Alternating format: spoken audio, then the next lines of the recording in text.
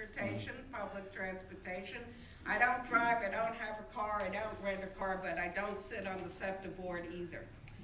Well, I apologize for that mistaken fact, and while we're correcting facts, I am not a trust fund baby. You should know that.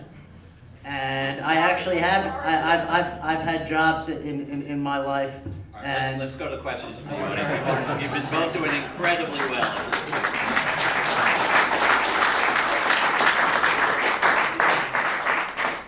My name is Bill Marston, and I'm active in liberal politics in various ways, not directly politics, although I am part of neighborhood networks, and I'll speak up for it because we've gotten a lot of people who used to support us in neighborhood networks who have sort of laid back, and we're still around. My question is also going to be a mix, as Paul did with mixing drink and drive. I'd like to mix, let's see, I'll say it's money and the environment, which often don't mix. There is, on the books, a law that says that you can increase your state reimbursement for education if you build a LEED-rated major addition or renovation. Nobody knows about this. Well, I know you do because you're in the House, but nobody else knows about it. In fact, the business officials of the various school districts don't even know about it, so they don't even know to tell their school district, we should go this way if we want to increase our state reimbursement. So the question is, how would you, I mean, I know how I would do it, and I will make that recommendation if you'd let me, but how would each of you bring about a new piece of, I'll call it incentive or some kind of legislation which would foster green building or green energy or smart meters or any of these other tools? Just pick one and make it a piece of legislation you would offer that doesn't already exist, as opposed to talking about one that already does. Greg, why don't you take that first? And then Sure, and I think I alluded to this before.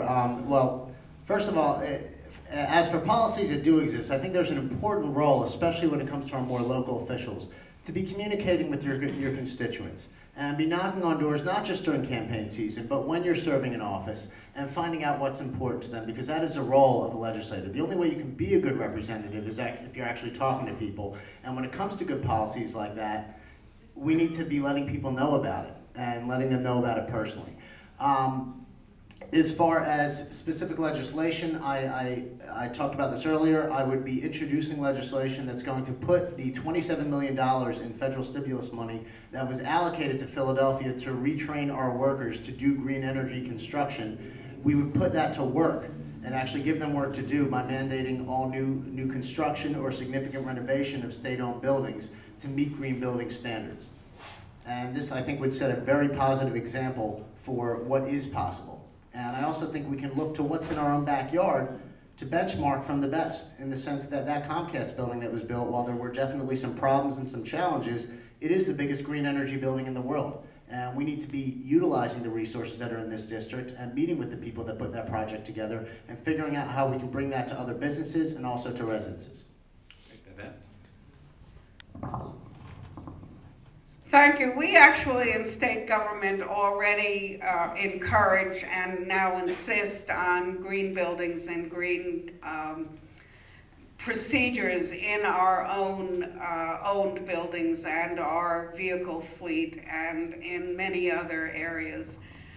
I think if I were asked, and I was asked, to be absolutely original, I would say that the most important thing we could do right now is to encourage people to eat local food, to buy produce that is grown by local farmers, Pennsylvania farmers. Agriculture is the biggest industry in this state. Philadelphia, I think, is a great food town.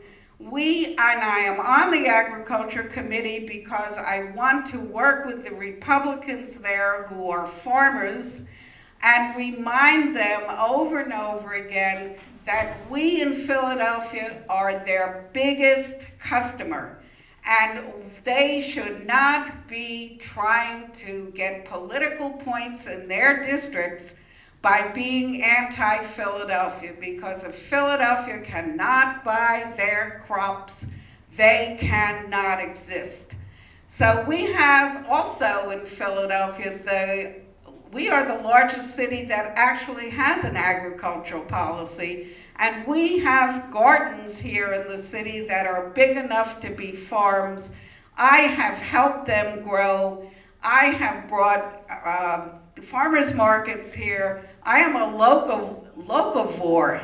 How about that for a nice word? And I am hoping that we can marry agriculture and the most urban district in the state, because we need each other, and many Republicans realize that. I just help them to vote that way.